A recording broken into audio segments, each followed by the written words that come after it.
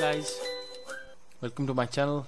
This is Zubair Altaf Qureshi, and in this lesson we'll be talking about the F5 LTM module, and the feature that we'll be discussing is called the SSL Offloading, or you can say SSL Termination, or you can also say full proxy. Right? We'll be using the F5 as a full-blown proxy, and what it does and how it works and how it is implemented we will be going through about that in this video. So to start off with, let me grab my notepad and tell you something about the concept of SSL termination. So right now what we are doing is we have our F5 and then we have our client here, client PC, and we are having 3 servers at the back end, right? So 1, 2, 3. So let me number them. So we have server number 1, okay, so undo, and I will go to my server number 1, server number 2, server number 3. So I have 3 servers. So as of now what is happening is my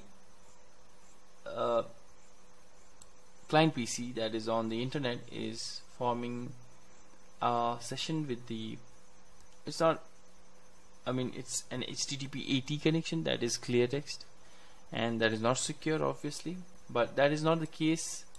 Backend also is the same thing, but that is not the case in the real time, right? So in the real time you would have a HTTPS connection going through to your servers, right? So this F5 sitting here can see nothing because everything is encrypted. So you cannot see anything because this is encrypted, because this is HTTPS, right, working on 443. So this is purely an SSL tunnel, and this is encrypted, and you cannot see anything. So you cannot see the cookie. So when you want to use the persistence based on cookie and you have something encrypted, you will not be able to see beneath the application layer, right? So you need to have the visibility for application layer to do until the application layer to do the persistence based on your cookie. Okay, so that is one reason why you would do the SSL offloading. And also if you're using the ASM module, so you will be doing some filtering based on your application layer, right? Whether it be URL filtering or whether it be your anti-malware and all those stuff. So you need to have the application layer visibility. In that case you will be going for the SSL termination, and you might have one session going between this and this, and then another session between you will be having this too, and this can be your HTTPS obviously, and this can be your HTTP only. No need to have HTTPS on both sides. But the point is that while this has been decrypted here, your F5 for a fraction of a second will have visibility till the application layer, and at that point it can do all the necessary stuff, right? So that is the reason why we have the SSL encryption and all those stuff. So advantages of the F5 F5 SSL termination is obviously the offloading processing from your web server. So all the processing will be done on your F5 and not the web servers individually, right? And encryption and decryption done in the Big-IP hardware. Okay, so that is a big catch. And then that is the big point, requires only one certificate to be installed on the Big-IP, while if you didn't have this model, then you had to install one certificate per web server. So that would be that is again a big cost saving, right? So those were the advantages and the requirements, right? Client, as I said, the use cases, right? Client to stay connected to the same server in the pool. This is the persistence we have, and setting a persistence using HTTP cookie. So the IP affinity will not be having any issues, but the persistence based on your HTTP cookie will be facing issues if this is not implemented. So problems would be your HTTP cookie resides inside the application data, which is encrypted in the HTTPS and SSL session, right? So that's what I told you, and the solution is to implement SSL termination and then enable persistence using HTTP cookie. Yeah, and then the steps for implementation is certificate. Obviously the first thing you need is a certificate, and if you're doing this for development or web purpose, so your self-signed certificate by the F5 will be enough, and you need to import that certificate to your client and install it onto the client. Second is, if you're doing this for production use, obviously then you have to go for a public certificate from a trusted certificate authority such as VeriSign, right? And then the keys, you need a private key and a public key. It's like the asymmetric keys. The private will be responsible for decryption, public will be shared between both the sides, and it will be responsible for your encryption. Other steps would be SSL client profile, creating the profile on the GUI and then associating the same profile to the virtual server object, right? Yeah, so let's see this in action in our GUI. Okay guys, so in order to do the testing on the F5, Big-IP F5, so we have to go to this lab, and what I'll do is I will first of all test the HTTP that we have, HTTP virtual server that we have. Let's test that first. HTTP colon .192.168.192.1.100.150, and if that is working, fine. Yeah, that is working, and the load balancing is happening. Okay, this will be round robin, fine. So as you can see, this is not a secure connection, right? This is not encrypted, so anybody sniffing on this network can just see the packets and check the data inside it, right? So that is what we don't want, so that's why we will set up a SSL this termination on the Big-IP F5. For that, what you need to do is you need to go to the F5 GUI, obviously, and then log in 1 2 3. And first thing first, what you need to do is I will clear the statistics that I have on my pool, right? Statistics here, and then yeah, this one I'll reset this, and if you can see that I have one pool, HTTP pool, that is listening on port 80. So I'll be using the same pool, but I'll create a new virtual server for this.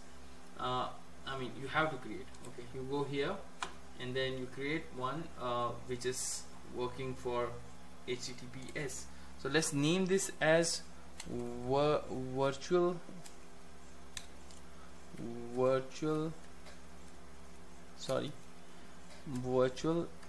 HTTPS, right? So that is what we will name, and the IP address will be, let's go with 160, and the port, if you know the port 443, you can enter here, or else you can just specify HTTPS and the port will automatically pop up. That much you know. And yeah, we have to select the default pool, that is the HTTP pool that we will be using. Click finish on this, and the next step would be your what do you say, the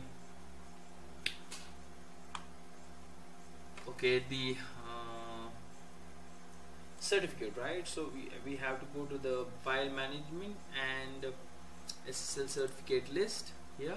So you have to create a new certificate here, say F5 cert, right? F5 cert, yeah, and the common name. So this should be a domain name, and this is a self certificate because I'm using this for say a lab purpose. But if it's for the production, obviously you need a certificate authority like the VeriSign and all, so you need to import that.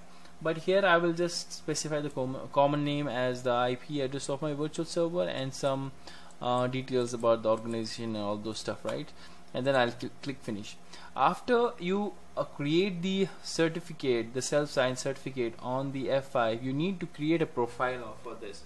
So for that you need to go to the local traffic manager and go to the profiles and go to SSL and then the client profile.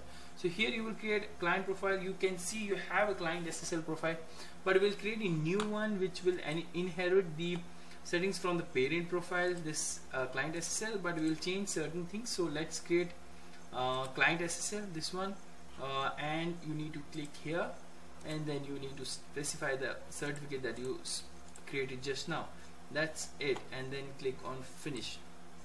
Okay, now that you have created the profile, now you have to link this profile with your virtual server, right? So let's wait for this configuration to be done.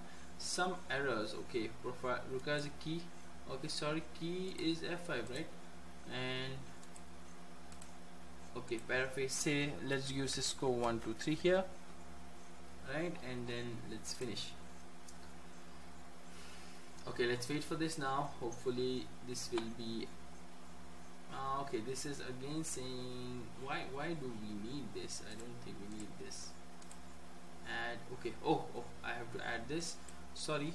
So I'll replace, okay, replace, delete and add. So I have this without the keychain. Sorry, this is the new version, so that's why things have changed.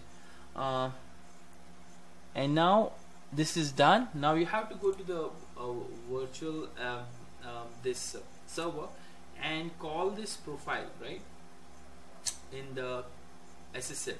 So this is your client profile, right? This one you have to select this. This is the one we created, client SSL. Select to this side and update. That's it. Now you can go and test.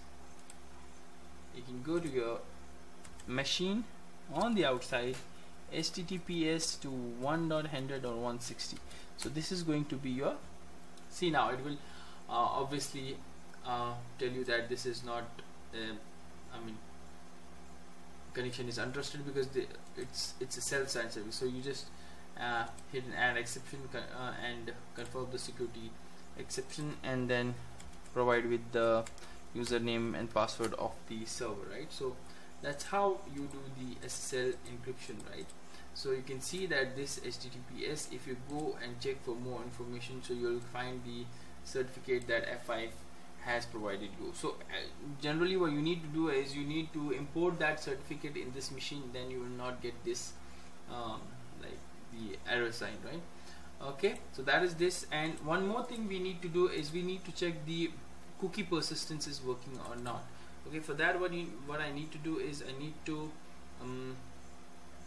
go to the cookie persistence, enable this, and before that I have to enable the profile here, HTTP profile here, and then resources, HTTP profile, and update. No, not that one, persistence cookie, right? And then cookie and then update, and then I have to go to my pools here and check the statistics, and this is one with the round robin, and I'll go and reset this. Now if you go to your machine here, and now if you go to the HTTPS, same one, 1.100.160, right? It should be, I mean, persistent to the same server, but it is not working. I see it's not working. Let's see why it's not working. I think did I update the virtual server? I need to go to my virtual server. This is my HTTPS, and I can see, okay, the client profile is not updated. Update and update here first. So that is the reason. So you need the client HTTP profile there, right? And after that, do I have no? So I need the cookie update. I don't know what I was doing. Anyways, happens sometime, and I was in a rush, so that's why I need to go to statistics, and I need to clear the statistics again, so that we can see the persistence working with HTTPS.